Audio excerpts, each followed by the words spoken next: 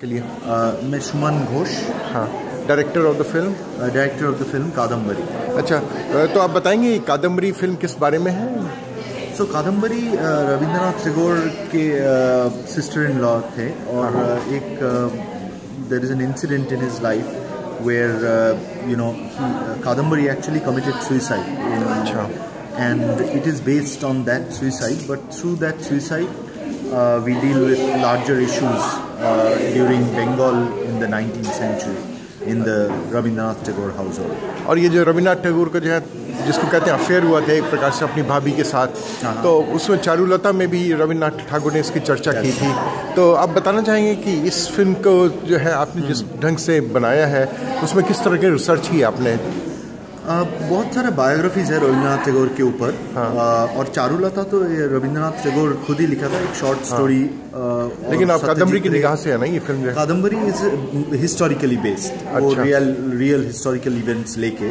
और बहुत सारा रिसर्च बांग्ला में है, इंग्लिश में बहुत इंटरेस्टिंग बुक्स है। सो फिल्म बनाने के पहले तो मैं around 6 months I just did intensive research and then started writing the screen. अच्छा, उनका पॉइंट ऑफ व्यू आपको कैसे मिला? उन्होंने खुद लिखा अपने बारे में? नहीं, तो यहाँ पर मेरा थोड़ा सा डायरेक्टोरियल व्यू पॉइंट था कि कादम्बरी के व्यू पॉइंट से अगर हम लोग जो इंसिडेंट्स जानते हैं सब रविन्द्रनाथ टैगोर के व्यू पॉइंट से, और people writing on Rabindranath Tagore और this incident comes up, but that is why I wanted to right it Kadambari के व्यू पॉइंट से। वो ही मेरा फिल्म है। अच्छा, इस फिल्म में बहुत सारा रविन्द्र संगीत है जो कि लगता है प्रेरणा मिली है इस अफेयर से उनको। तो देखिए, कादम्बरी रविन्द्रनाथ टैगोर का म्यूज थी मुझे।